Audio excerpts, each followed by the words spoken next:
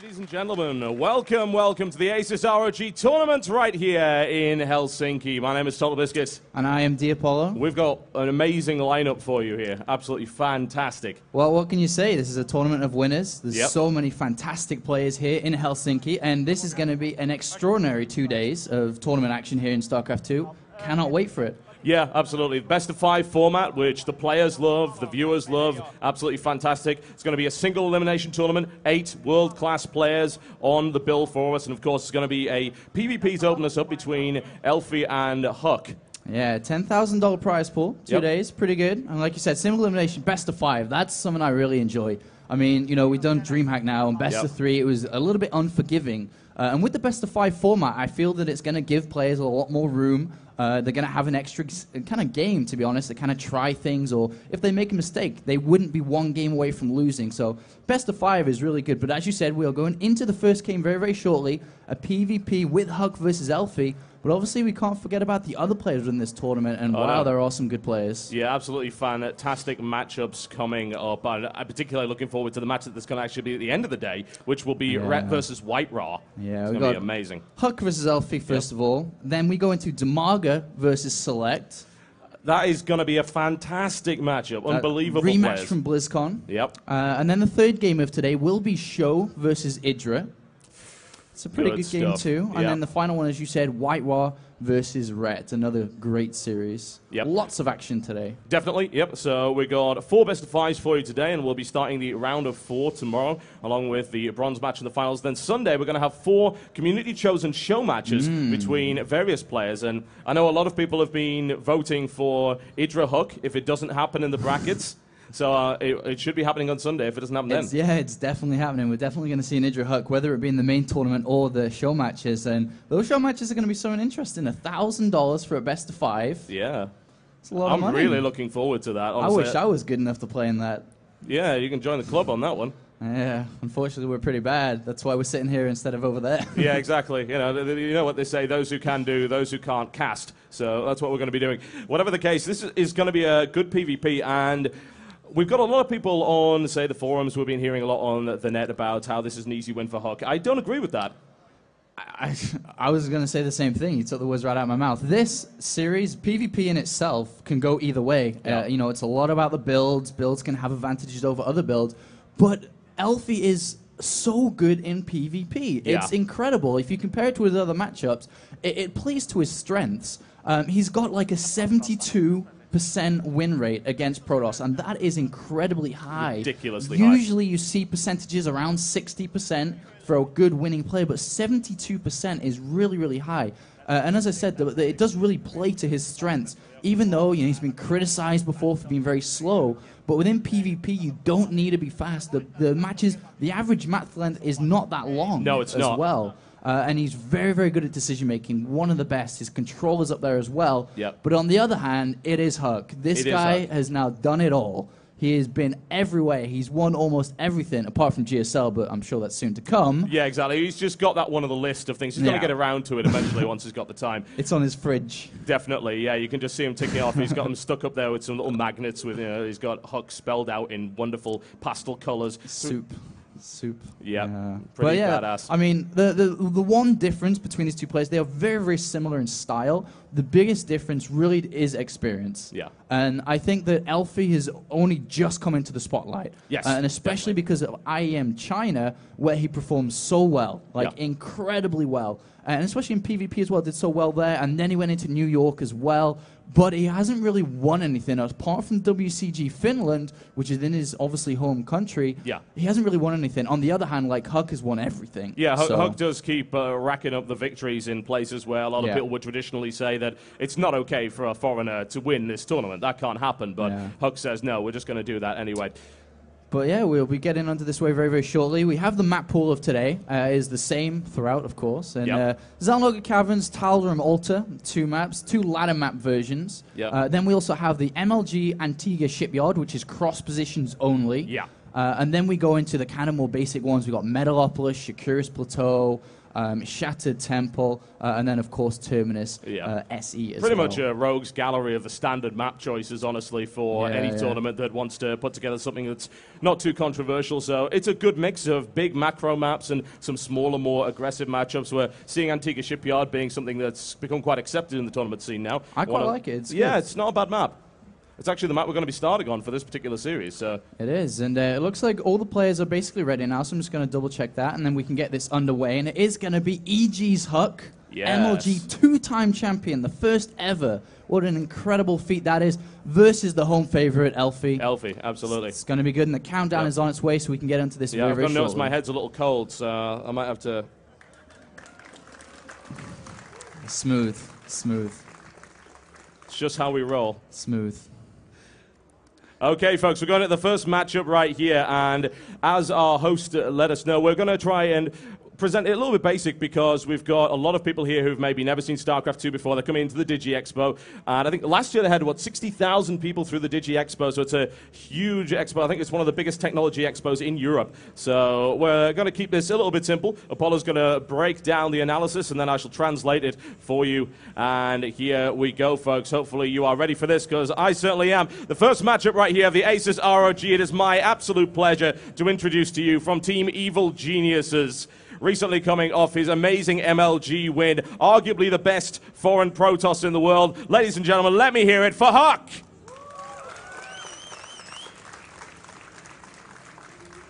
And his opponents, with quite a lot to prove, however, with some excellent recent performances and an amazing win ratio of over 70% in PvP.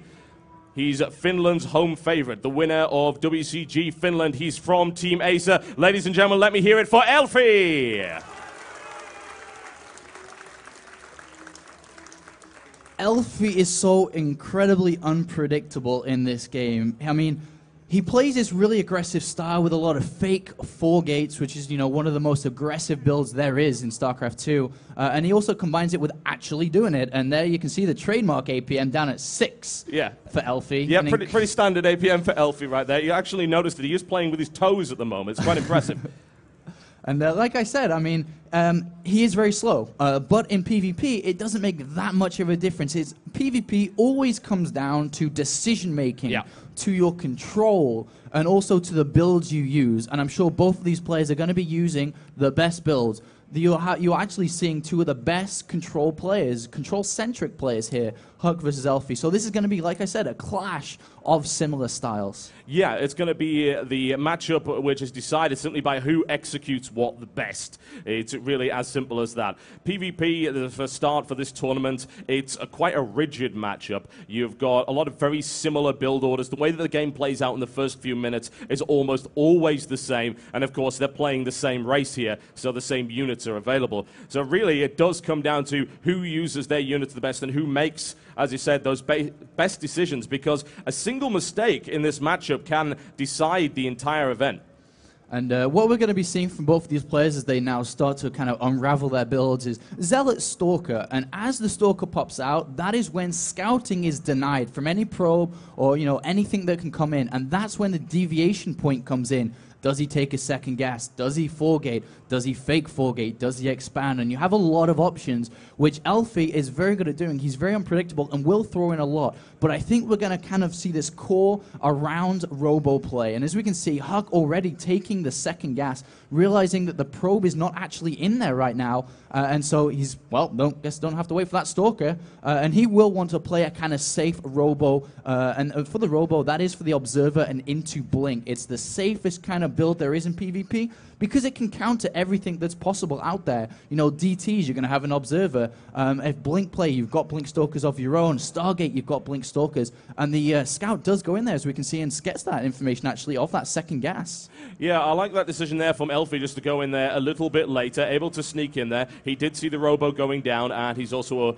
aware of the timing right there. In the meantime, what are we seeing from Elfi right here? That's 2 more gateways added on. Will we see another? Are we going to see a 4-gate execution-based play? Yes, we are. Now, the 4-gateway play, very, very aggressive, and something that it's quite hard to hold if properly executed. Yeah, this is actually going to be really tough for HuK. As you can see, he's only just now started his sentry. The sentry will provide a force field to hold off. But he went for one gate into robotics facility with a very early second gas, which means he doesn't really have anything. If he goes for an observer right now from this robotics facility, he's going to be in a lot of trouble, and Elfi has definitely got the advantage going in. Oh, that's a really good placement of the pylon there as well. Elfi now pushing up the ramp to try and push HuK away. Those two gateways not complete, so no reinforcements coming in for HuK as of yet. He's going to have to rely on some excellent control here. Elfi Stalker having taken some damage, a little bit of a poke there from the probe from the side. And HuK looking to surround. He gets the surround of the Stalker right there, nails it down. The HuK Stalker stays alive. Really nice control right here by HuK, trying to drag that Zealot all the way across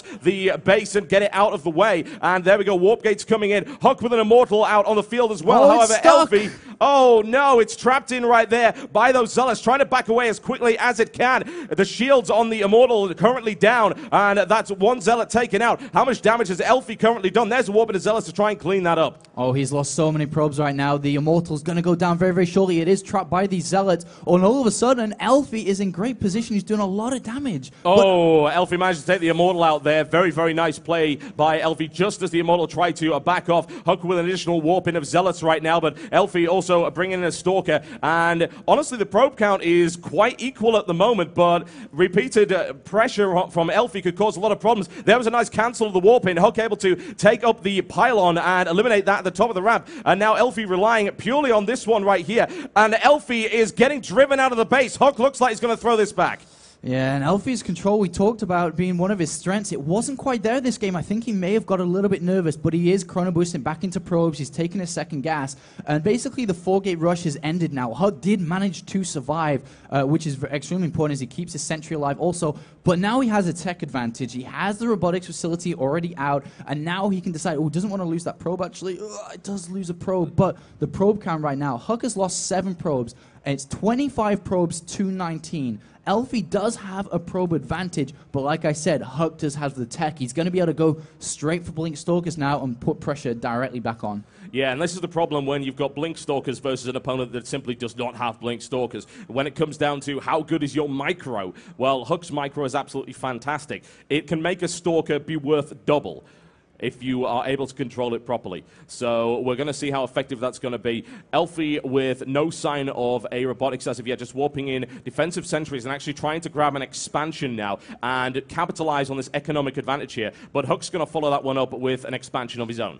I really did enjoy HuK's SimCity within his base. The way he constructed his buildings really helped. He basically defended that with pure Zealots simply because of the way the buildings were placed. The Zealots were able to get surrounds correctly. And now we do have a more passive side of game. Both players now are taking their expansion. But as mentioned, Blink is on its way now for HuK. He's going to be able to harass a lot, especially if he gets an observer out, which is on the middle of the map already. He's going to be able to blink up into the main base and start to harass over and over. And actually, HuK decides to throw down the Dark Shrine. And he's going to go into the base and see that the robotics facility is there. So I don't think these DTs are going to be able to really do that much in this game. Yeah, absolutely. Once the observers come out, the DTs are effectively worthless. But it really depends on where Elfi decides to put that observer. For one thing, HuK's already got an observer of his own, so he's going to see what direction that goes in. If Elfi decides to go directly to the base and not build a second observer, there is a risk that HuK's DTs could get in there and do some serious damage before the next observer is on the field to counter them.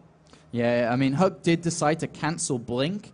So he's cancelled Blink, and now he's researching Zealot Charge. So he's going to be going for a Zealot Charge Archon kind of style. Maybe do some harassment with DTs, especially since a Protoss player will never really want to build 2 observers. You kind of just want to build 1 because it's quite gas intensive. Therefore, Elfi's observer is going to be inside the base of HuK as HuK's DT Shrine finishes. Therefore, HuK is going to be able to build a lot of Dark Templars to go into the base of Elfi, and Elfi could be in a lot of trouble. And then combine that with Zealot Charge, with Archon's follow-up, HuK could be in a fantastic position. Yeah, he very well could be. In fact, Elfi actually does not have an observer. He hasn't built one.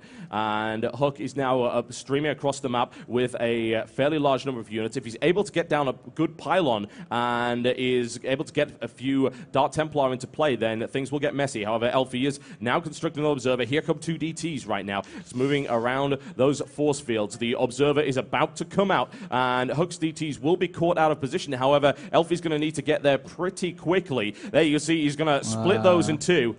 He does get out with one, though. I mean, he realized that, that didn't work out so well. So one DT does go down, but he does survive with one, so he can basically turn that directly into an Archon. And Zealot Charge is about to finish now.